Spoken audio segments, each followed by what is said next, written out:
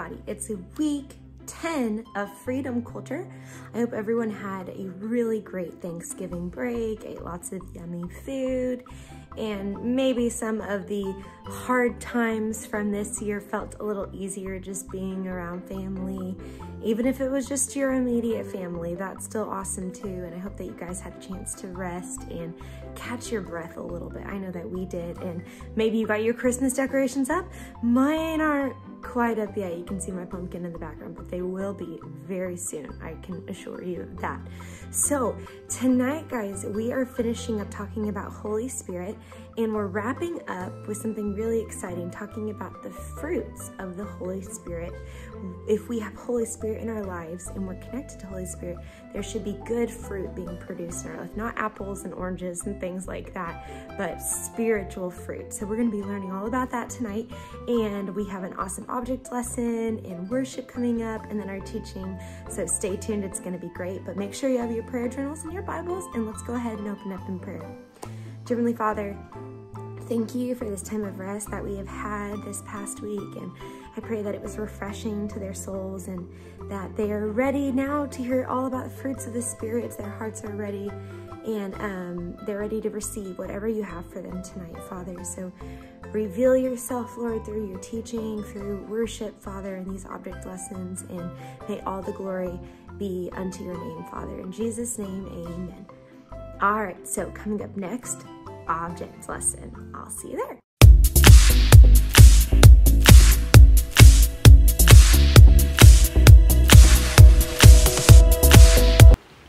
Oh, hey guys, look, I was just getting ready to pick some fruit. Let's see what we got. Ooh, I love fruit. Yum. What's down here? Peace fruit. Ooh, and my favorite, self-control fruit. So acidic.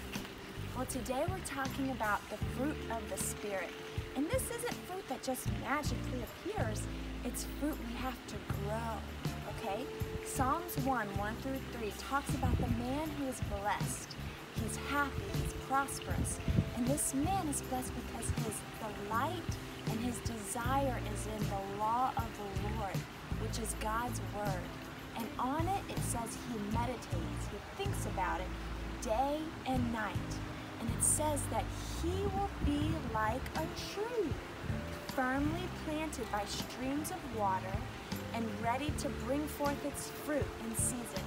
And it says that his leaf will not wither or fade, and everything he does will prosper, okay? So as Christians, we are trees, right? We're not just fruit pickers. If we want peace or joy, we can't just go to the store and pick up some peace fruit, pick up some love fruit. No, we have to grow it. It has to be natural, okay? And how do we do that? Scripture tells us we have to be connected to the water. We have to be firmly planted by the water, and that's God's word, okay? Jesus tells us in Matthew 12 that if we want to produce good fruit, we have to have good soil, okay? And that good soil means that we have to read his word, we have to understand his word, and that we have to hold on to it when times get tough, when we have trouble, we have worries of the world. We have to hold on to his word, okay? And that's Matthew 13. Matthew 12, he talks about us being trees, and he says that we will be known for our fruit, whether it's good fruit or it's bad fruit, or in some cases no fruit, right? So this is an orange tree, okay? It's known for producing oranges. I'm not gonna come out one day and see an apple on my orange tree. It's an orange tree, right? Same thing is true for us. If we want the fruit of the Spirit and to be known for these fruits, we have to have it in our heart to produce it, or else we're not going to. And we want to, because those wonderful fruits, love, joy, peace, patience, gentleness, kindness, goodness, self-control, faith, all these fruits we want because it helps show everybody how good God is. And that's the purpose for why we are living on this earth. All right, so I love you guys. We'll see you next week.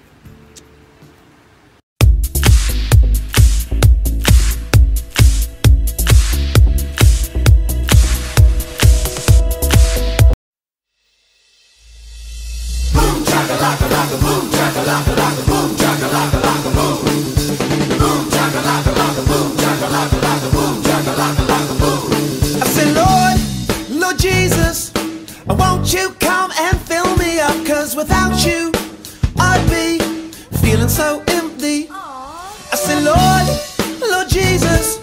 Oh, won't you come and fill me up? 'Cause without you, I'd be feeling so empty. Fill me up till I overflow. Fill me up till I overflow. Fill me up till I overflow. Yeah. Fill me up till I'm overflowing. Oh, I'm overflowing. Oh, I'm overflowing. Oh, I'm overflowing. Oh, I'm overflowing. Yeah. Break it down. I said love, joy, peace, patience, gentleness, kindness, faith, and self-control. I said love, joy, peace, patience, gentleness, kindness, faith, and self-control. I said love, joy, peace, patience, gentleness, kindness, faith, and self-control. I said love, joy, peace, patience, gentleness, kindness, faith, and self-control. Fill me up till I overflow. Fill me up till I overflow. Fill me up till I overflow. Come on. Fill me up till I'm overflowing. Oh, I'm overflowing. Oh, I'm overflowing. Oh, I'm overflowing.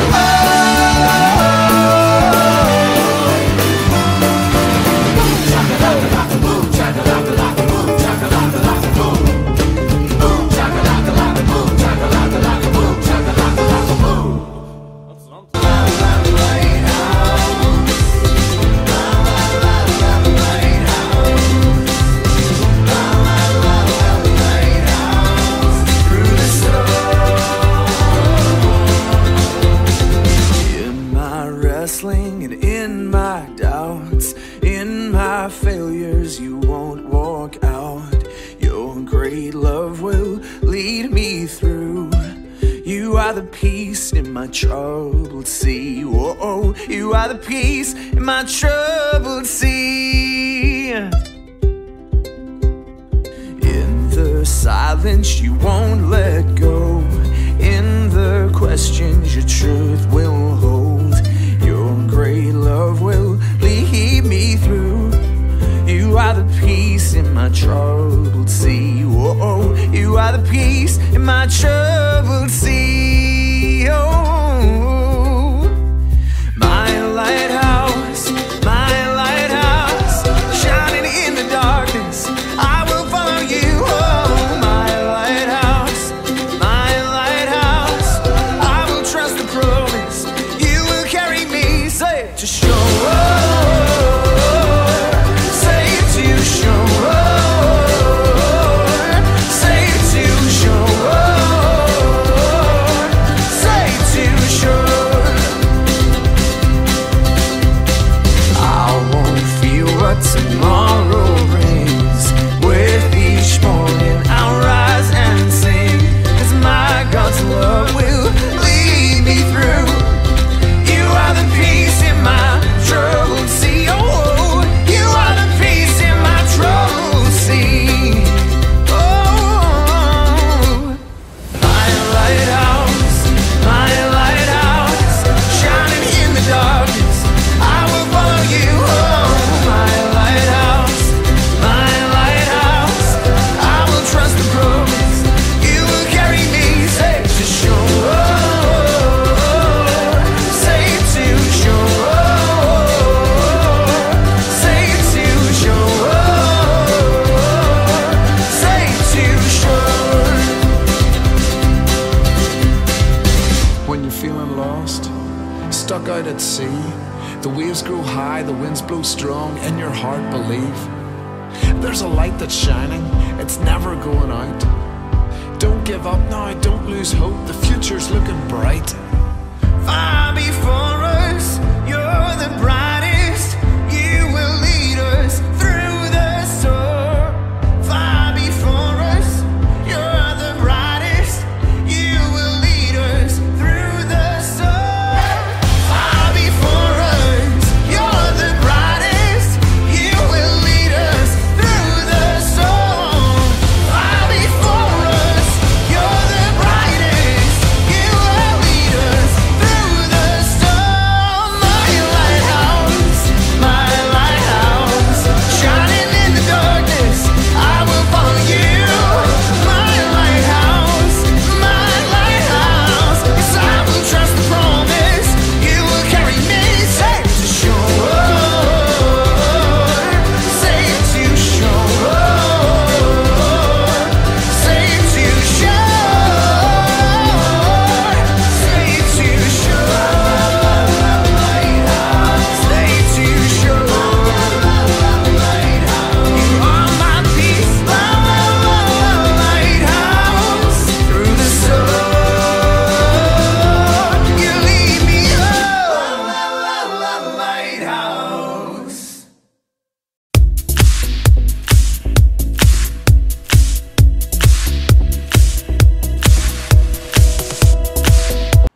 everyone.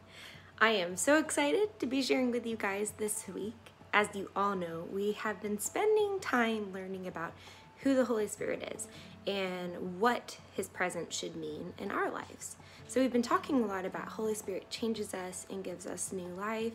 But some of you may be asking, well, I'm familiar with my sinful ways. I feel bad when I do still make those sinful choices, but I'm starting to feel the tug of Holy Spirit on my heart, and I'm ready to start making new choices that please Holy Spirit. Praise God, that's awesome. So you may be wondering what new habits you should be looking to form now that you are new in Christ, which brings us to this week. We are going to be learning about the fruits of the Spirit, and I have a story, which is straight from the Word, I want to share with you today. And I hope that you enjoy it. So put your listening ears on and let's ask to receive the wisdom from the Word. So here we go. We're reading in John 15, 1-8. I'm the true vine, and my Father is the gardener. He cuts off every branch in me that bears no fruit, while every branch that does bear fruit, He prunes so that it will be even more fruitful. You are already clean because of the word I have spoken to you. Remain in me as I also remain in you. No branch can bear fruit by itself. It must remain in the vine. Neither can you bear fruit unless you remain in me. I am the vine. You are the branches. If you remain in me and I in you, you will bear much fruit. But apart from me, you can do nothing. If you do not remain in me, you are like a branch that is thrown away and withers. Such branches are picked up, thrown into the fire, and burned. If you remain in me and my words remain in you, ask whatever you wish and it will be done for you.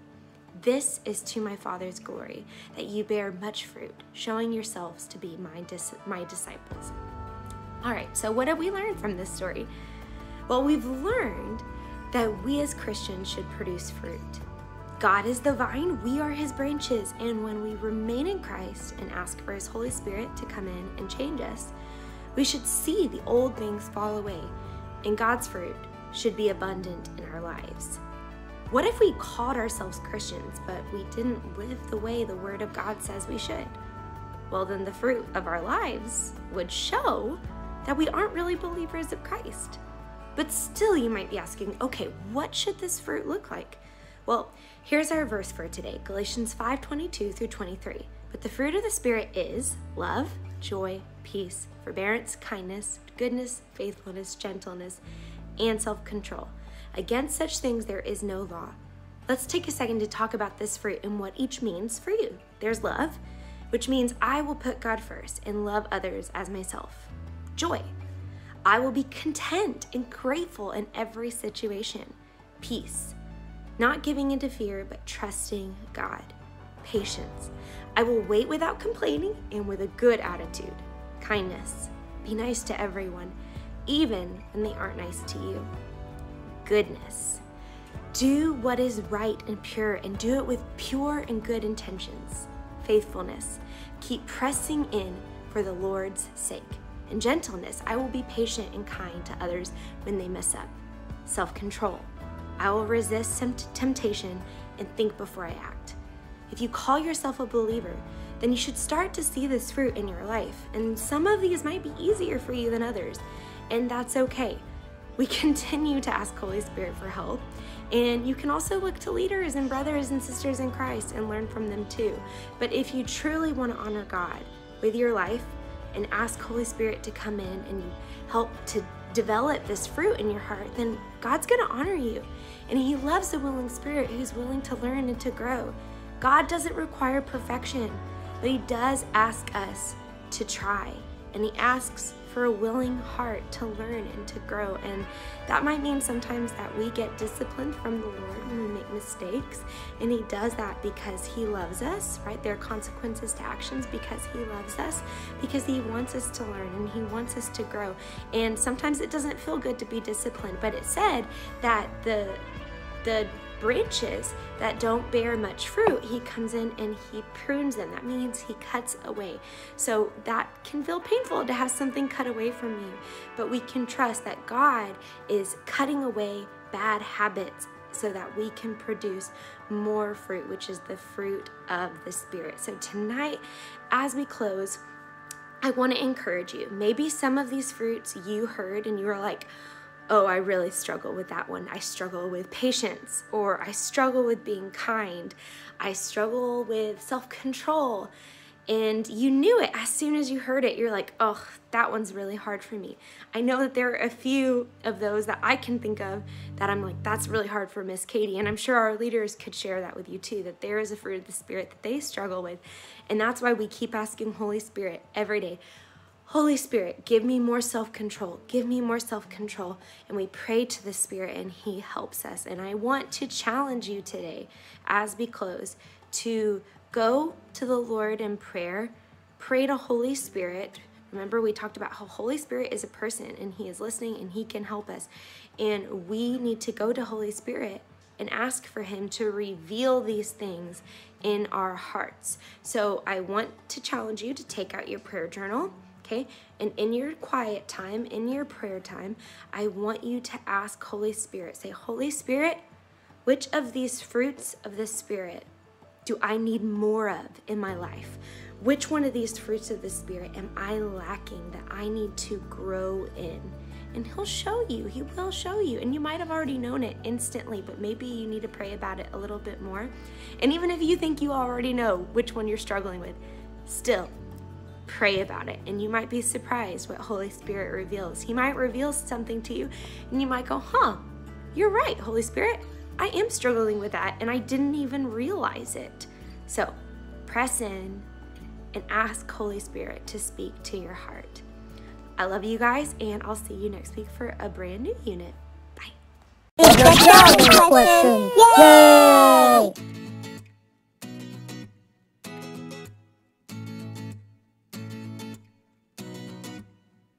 All right, everyone, that concludes our Holy Spirit unit. I hope that you've enjoyed it. I hope you've learned about who Holy Spirit is, why we need Holy Spirit, and if we have Holy Spirit in our lives, then what should our lives look like? How should they be different than they were before? And what kind of fruit should we be producing in our lives?